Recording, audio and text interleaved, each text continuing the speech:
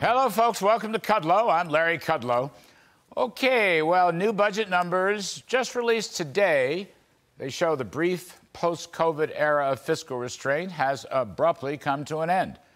In November alone, the federal deficit came in at $249 billion. That's a very big $57 billion increase over a year ago. Spending at $505 billion comes in $28 billion above last year. Revenues were short $13 billion. So we could be looking at another $2 trillion budget gap for FY 2023.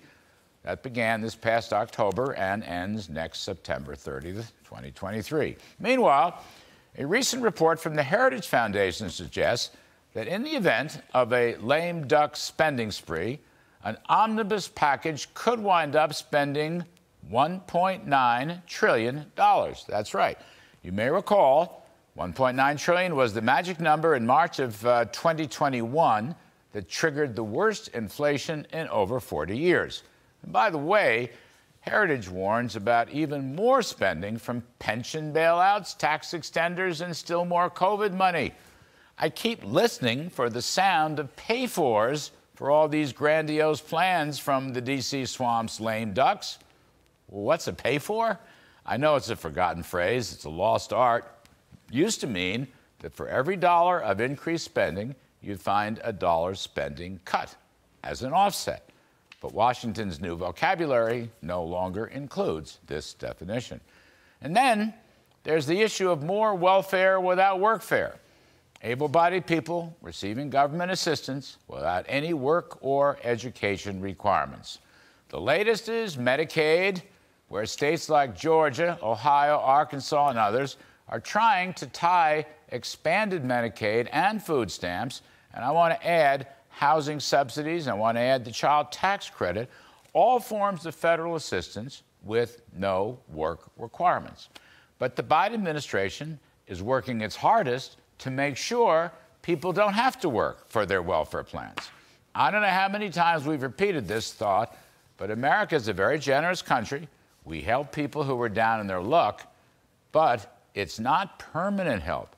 And it shouldn't be too much to ask those who receive help to look for work.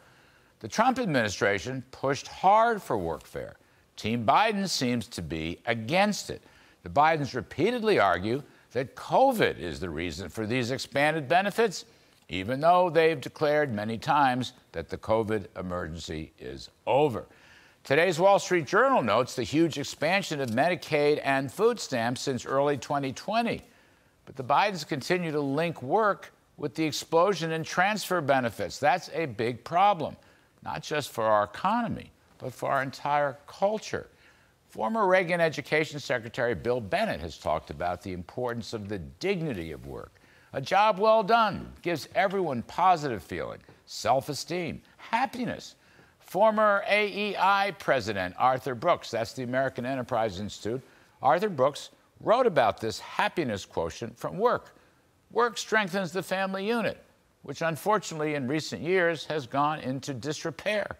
Working parents set the right example for their children, but that bond has also gone into disrepair. Demographer Nick Eberstadt of the American Enterprise Institute has calculated that there may be 7 million able-bodied people between the ages of 25 and 54, that's the prime age backbone of our workforce, who are unemployed and not looking for work. That is a terrible number. The lack of workfare is demoralizing to our economy, but perhaps more importantly to the very heart and soul of American greatness.